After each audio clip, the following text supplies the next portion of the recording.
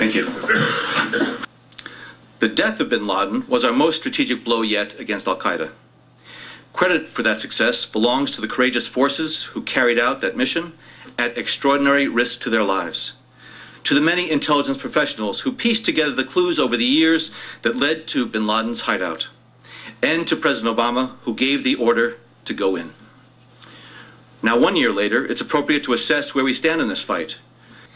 Indeed, if the decade before 9/11 was the time of al-Qaeda's rise, and the decade after 9/11 was the time of its decline, then I believe this decade will be the one that sees its demise.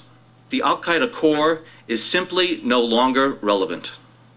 In his first days of office, President Obama banned the use of enhanced interrogation techniques, which are not needed to keep our country safe. Staying true to our values as a nation also includes upholding the transparency upon which our democracy depends.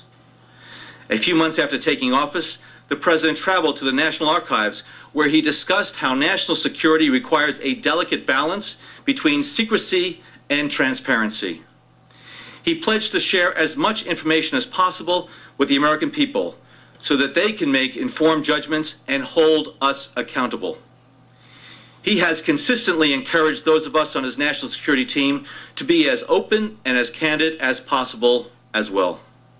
We reject the notion that any discussion of these matters is a step onto a slippery slope that inevitably endangers our national security.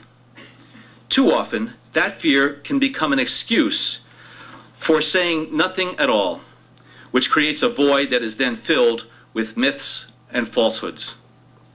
That, in turn, can erode our credibility with the American people and with foreign partners, and it can undermine the public's understanding and support for our efforts.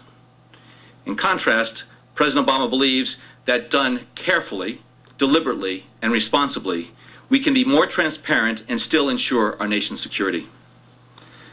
And I'm here today because President Obama has instructed us to be more open with the American people about these efforts. And when we assess that al-Qaeda of 2012, I think it is fair to say that as a result of our efforts, the United States is more secure and the American people are safer. Al-Qaeda is the antithesis of the peace, tolerance, and humanity that is the hallmark of Islam.